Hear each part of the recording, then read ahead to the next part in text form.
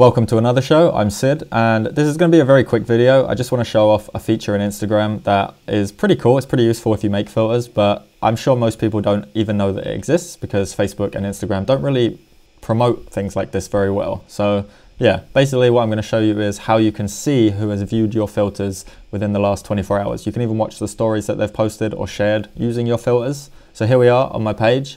I'm on the filters tab, and I'm just going to scroll down until I find one that I know is quite popular. People use at least once a day. Yeah, this big head one here will do. And we open up the preview, then I'm going to tap try it. That'll bring up my face, which is great. And you see this name across the bottom. Oh, there's the effect going. The big head by Sid Farmer with this drop down arrow. I'm just going to click on that, and it'll bring up this sub menu here where you can save it, send it, or do some other stuff. And you'll notice that there's a purple ring around the filter icon, almost as if someone's posted a story with it.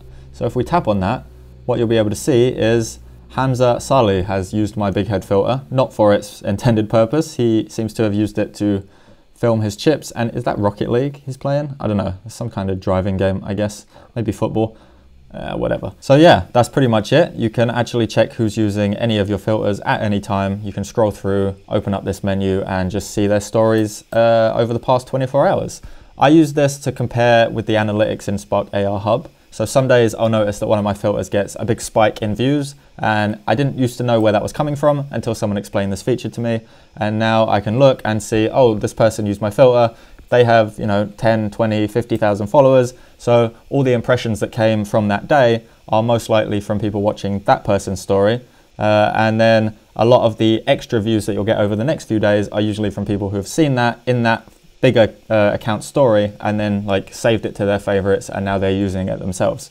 So you can kind of get a sense of how your filters propagate throughout Instagram, which I think is really cool. But yeah, that's pretty much the whole video. So thank you for watching. Don't forget to like, subscribe. I make tutorials, and sometimes I make other videos, but not very regularly, mostly tutorials. So yeah, thank you for watching, and I'll catch you in the next one.